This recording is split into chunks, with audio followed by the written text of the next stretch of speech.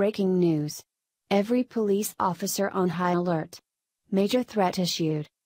The University of Texas must have their hands filled with the repulsive behavior of a hardcore leftist group sparking violence towards police. The group has posted a picture of police officers on fire as they apparently call for the hatred and harm towards law enforcement. The group perpetrating violence is known as the Autonomous Student Network, ASN, and they're located at the UT Austin. In a now deleted tweet, they showed French police on fire and had a sick suggestion about how to alter Law Enforcement Appreciation Day. Their idea was to call it Law Enforcement Incineration Day. Perhaps their goal is to have hardcore leftists set cops on fire, and that's what ignited the widespread controversy. The tweet said, "Instead of #Law Enforcement Appreciation Day, how about #Law Enforcement Incineration Day?" ASN Austin, at ASN_Austin, January 9, 2018 inches. It has been deleted, but their account has other posts suggesting, in a roundabout way, a call for violence, resistance, and other deep left nonsense that does nothing to support a working, thoughtful, or productive society. This is the equivalent of domestic terrorism about to happen, and law enforcement should be very aware and on guard at all times. Fox News reports that the group describes itself as pro-liberation, anti-capitalist outlet for radical student activism. In other words, losers. Fox News continues with the statement from the leftist group of radicals. "We see the state as integral to all forms of domination, as it provides a means for ruling classes to enforce their will and protect their power and enforces the ability to render individuals or entire populations disposable. We see police as an extension of this and refuse any negotiation with the cops. We hope to proliferate new forms of life on campus that break with all systems of control.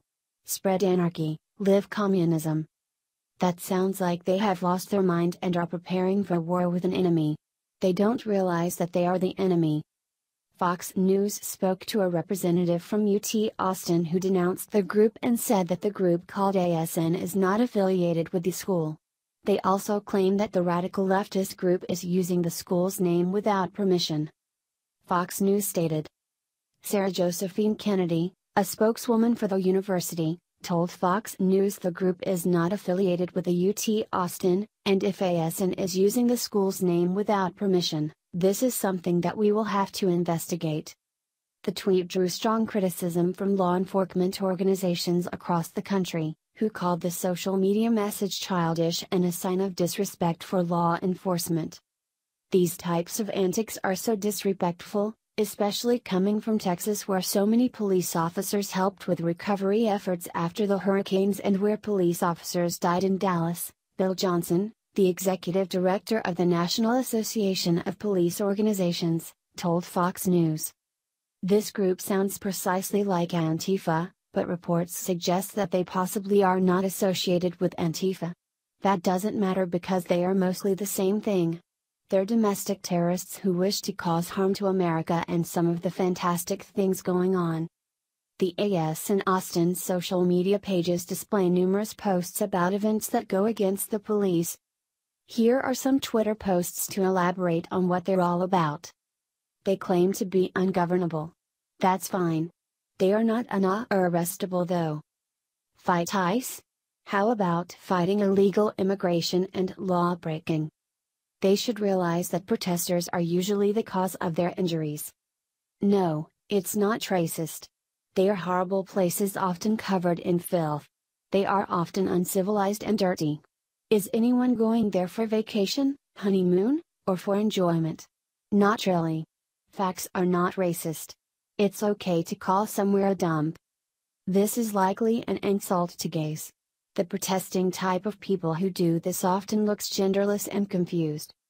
If people weren't acting out of line or breaking laws, then maybe we wouldn't need police so much. They didn't fix anything. They just proved why people don't take them seriously. They should start fixing themselves so they can't breed anymore. Or perhaps get a job, live a fun life, and stop acting like entitled children throwing temper tantrums. As you can see, the tweets by this group are somewhat childish. They seem jobless, genderless, and careless. If there's any violence perpetrated towards police because of this group, then they will be sadly mistaken as they face criminal prosecution. If the radical leftists go after the police, then be prepared for a very quick war. Like they say on cop shows, bolo, bolo.